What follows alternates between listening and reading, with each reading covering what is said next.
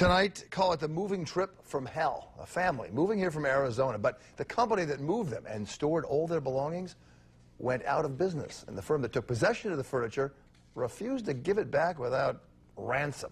To the rescue, Nina Pineda, and 7 on your side.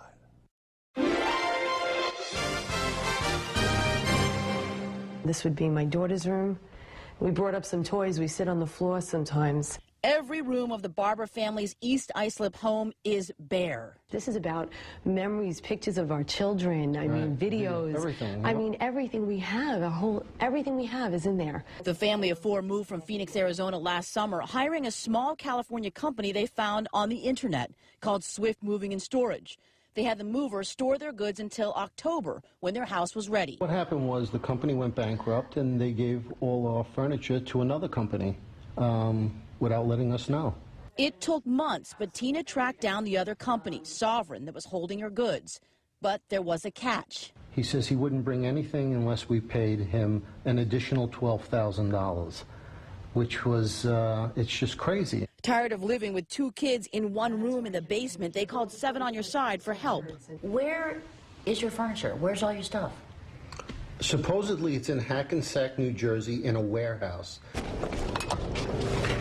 So we went to Hackensack, but no one at Sovereign's office would talk on camera. Over the phone, we got the owner to slash the price in half, still more than $6 grand. Some compensation is fair, but the amount that they're entitled to is going to depend on the paperwork. We got the head of New Jersey's Movers Association involved, who called Sovereign directly. You're not entitled to charge her for that additional period of time.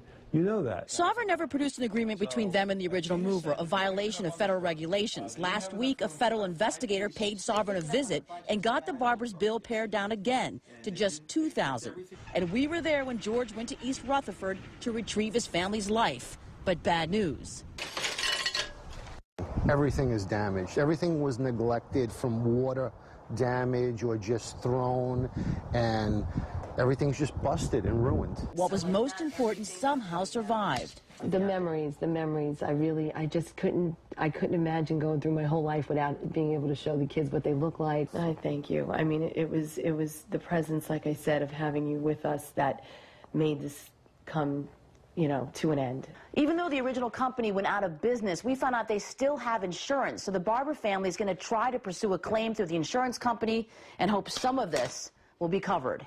In East Islip, Nina Pineda, Channel 7 Eyewitness News.